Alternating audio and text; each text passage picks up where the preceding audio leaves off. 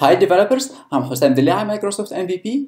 In this video, we'll learn how to develop iOS applications using Xamarin. Specifically here, we'll learn how to create an application that contains a toolbar item that will display a menu for certain options for your page. So as we see here, this application contains this toolbar at the bottom of the page where I have icons for or menu items for certain actions.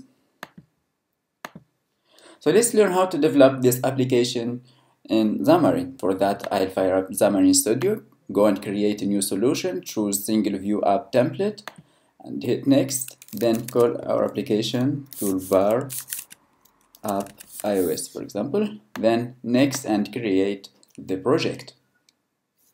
Once the project is created, we'll go to the storyboard, and from the storyboard, we choose to overview the application as an iPhone 6 application, then go and add the toolbar from the toolbox window right here.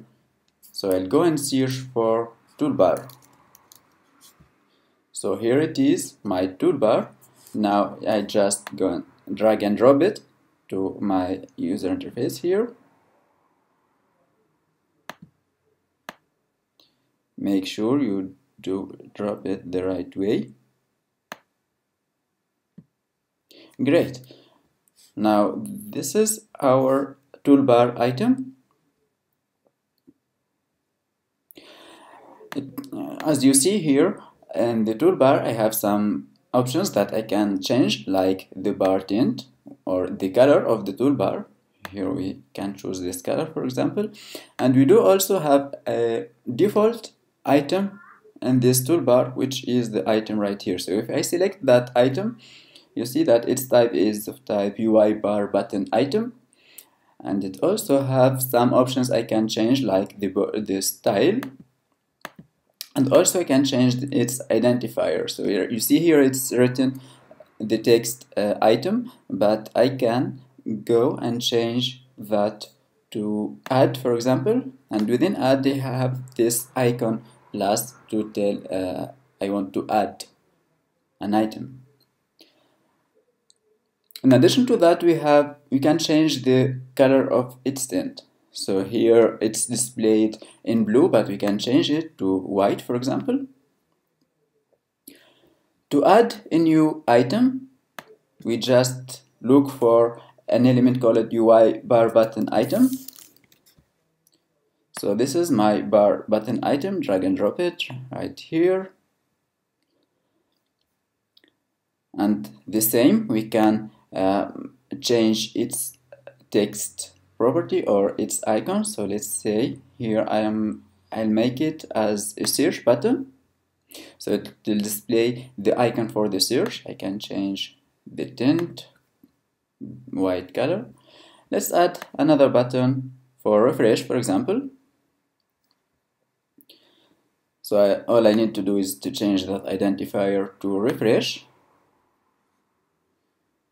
Great. Now what if I want to add another button to display an action that is not in this list of identifiers? So in that case, I just pick custom and then give the name of this menu item. Let's say here, for example, I want to call it let's say like, for example, and here it is. So what if now I want that to add another action, but I want to place it at the right of the menu item instead of being at the left by default. So to do that, let's just change it, stop, for example. So to do that, I need to add another button item. I put it between the action menu that I want to place it at the right and the other items, and I'll change its identifier to be here flexible space. So if I choose flexible space, look at what will happen. So you see here It will make sure that the items at the right will be placed at the right of the menu item. And here, of course, this arrow will not be shown in the real application. Great. Now that we have created our menu, now we want to associate an action for each menu so that when the user clicks the add icon here, an action will be triggered. To do that, we just select that menu and double click to generate the event handler. As you see here, it's now telling me where to place that event handler inside my view controller. So I place it after the constructor, and right here I can add, let's say I want to display an alert telling that the user just clicked the add action. And the same thing for the other actions, we just select them, double click, and generate the event handler for them. But this time the user chooses the action here is search. So let's say you press it search. Good, now let's run this application and see it.